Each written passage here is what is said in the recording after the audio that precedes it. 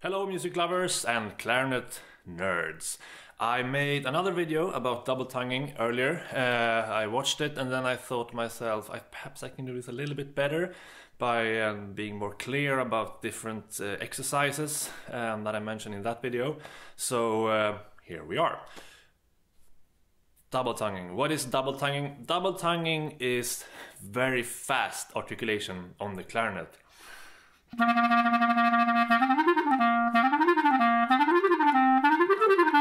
Like that.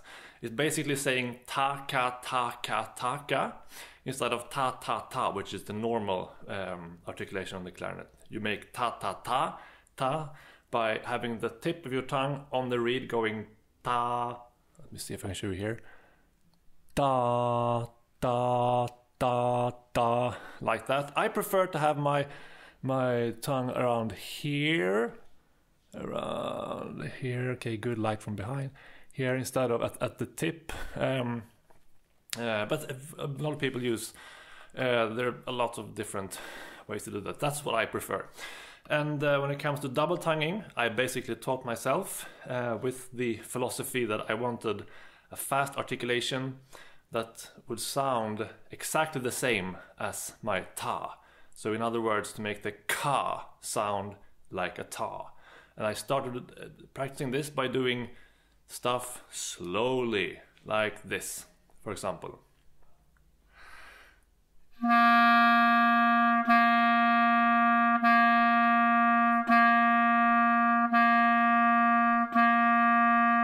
So I play a C, mezzo forte forte nuance, play as legato-ish as possible. Try and not make a gap between the notes. Now you can hear, of course you can hear a gap between the notes when I do the ka sound, right?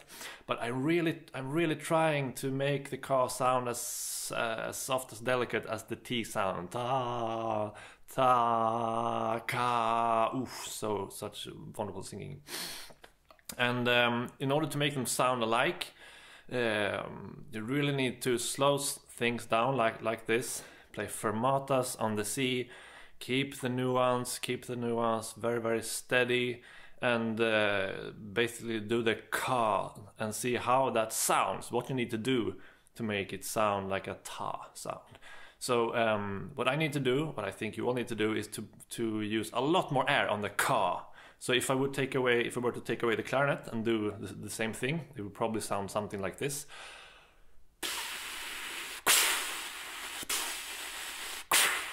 So these bursts of air on the ka sound, because if I that actually makes it quite even when playing.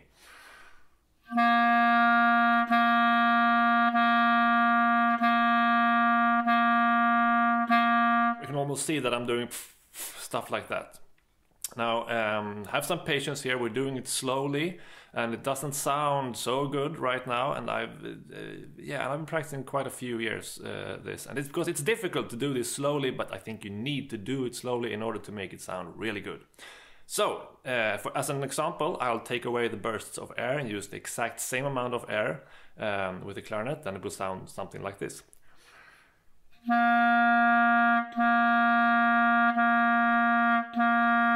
There's a big gap and you won't get this articulation that you want. Okay, so use these bursts of air. Sometimes will be too much and it will be perhaps it will squeak.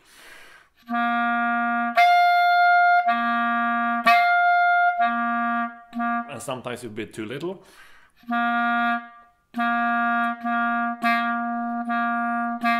But the more you practice it, the closer you will get to finding the technique in order to make it sound the same nuance and almost the same articulation. So this exercise, you bring it further by doing something like this. You go up in the register, still slowly, and important, boys and girls, legato-ish, no gap, because when you play legato, that means that your air stays turned on. All right. So, and that's the key to everything, right? So let's try this one, for example. What does it sound? Okay, good.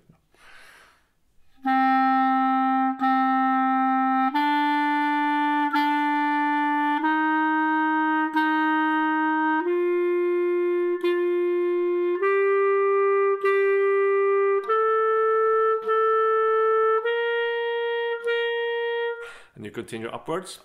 I'm doing ta, ka, like that, and you will notice that C, where we started, going up to A, that will be fine. We're in a C major scale here. You can of course choose whatever scale, but I would recommend an easy scale, so you don't have to worry about difficult stuff for the fingers, difficult fingerings. So C up to A is fine, but B natural up here after the register switch will be significantly much more difficult to do the ka sound, because you need so much more air. So really use your ears and listen. Keep the legato air and listen how it sounds. Is it too little?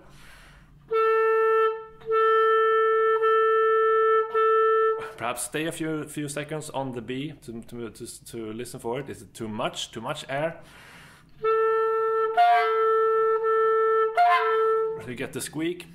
So you just listen, have patience, you will find it eventually.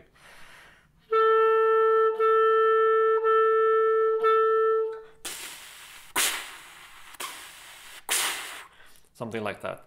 Keep moving upwards and perhaps go down again, just to make sure that you get all the notes. Now, in order to put this, you often do the double tonguing in a scale, right? That's the most common thing to do.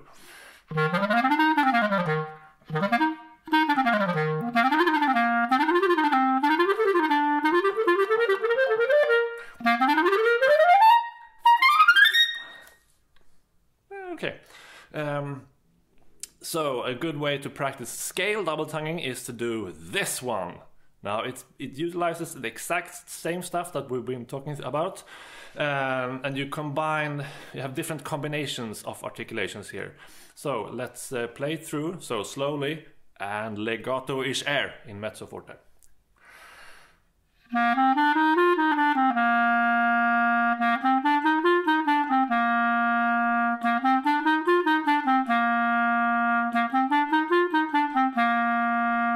So if you look at it closely, I first played ta ta ta ta ta ta ta ta ta, and then ta ka ta ka ta ka ta ka ta, trying to make them sound equally even, and then ka ta ka ta ka ta ka ta ka, and last but not least, ka ka ka ka ka ka ka ka ka. I know what kaka means in English.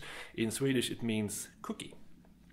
So it's a little bit more difficult, but it's very good because you train to switch back and forth in different combinations to do the ta-ka, and do it slowly, legato-ish air, and then you, let me see, where is my, there it is. So you just put it to the next level of the evolution of this one. You just go up one bit.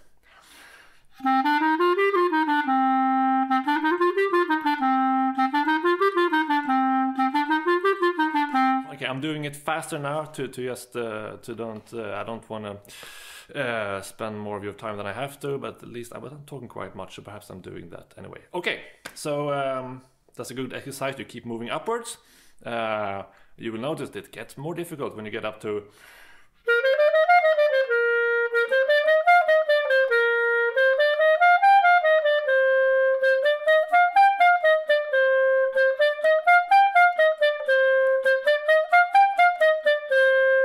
now. I started on D here. La da da da dee da da da dee, a perfect pitch. And then on the ka, I really need to almost bounce. And you get to almost that kind of sound. But have patience, play it slowly than I did, and you will get there, I promise. Have patience, play slowly, and use what kind of air? So, rhythmization of the double tonguing, this little scale, taka taka taka taka ta, is done this is a very good way to do it. You do it like this. So let me try it.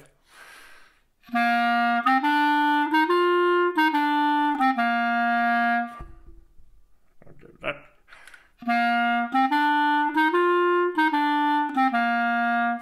And the next one, you put the long note on the ka.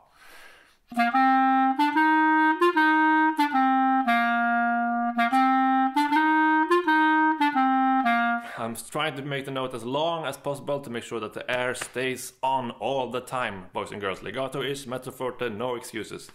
Good. Let's move on. So you can also take this exercise to another level if you want to elongate the scales.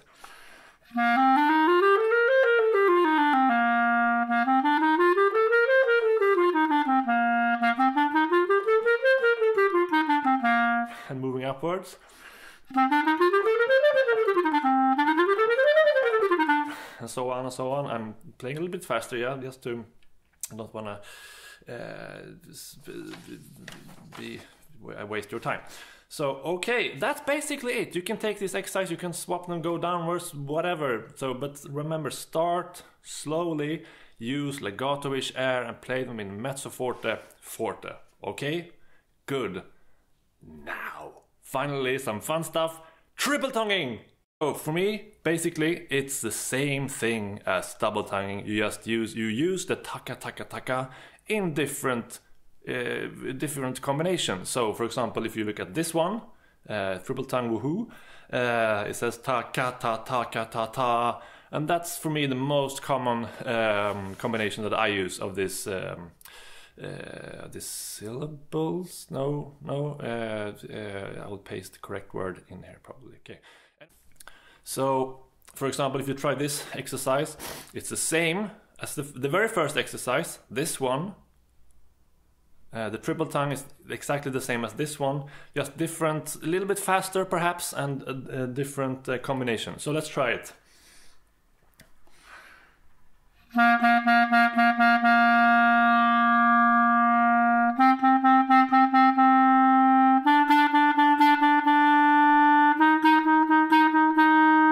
So, yeah, do it slowly, practice these combinations. You can also do optional articulation for triple tongue. Some people like to do this instead, and I use this one sometimes. It depends on the situation, but most of the times when I play triple tongue, I've used this one, the one you just saw. So, and evolution of this one, next level, you can see here, it's the kind of the same as you level up the double tonguing and put it in scale, but in triplets though.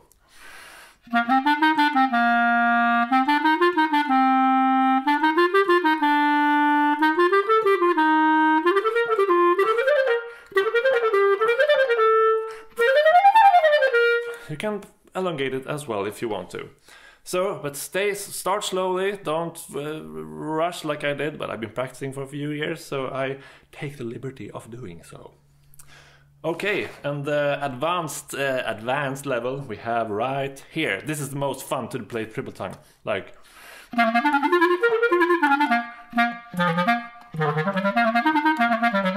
For example, in Crucell F minor, the last movement.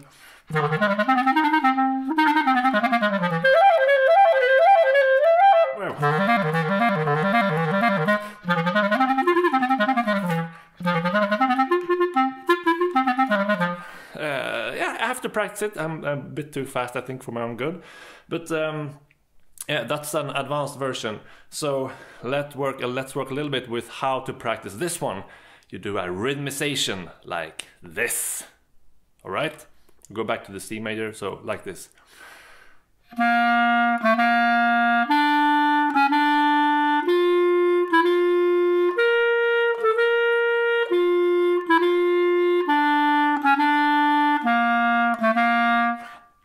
Okay, legato-ish air, mezzo forte, every note as long as possible, and then you switch the articulation.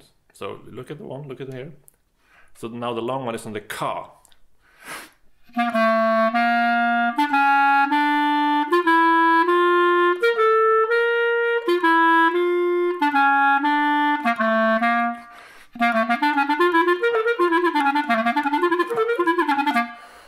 Okay, don't rush like I did. So, good, and I mean, that's it. Did I miss anything? Am I being unclear? Am I talking too much? Too little? Please leave a comment. I'll be happy to help. Subscribe if you want to, and like if you want to. Bye bye.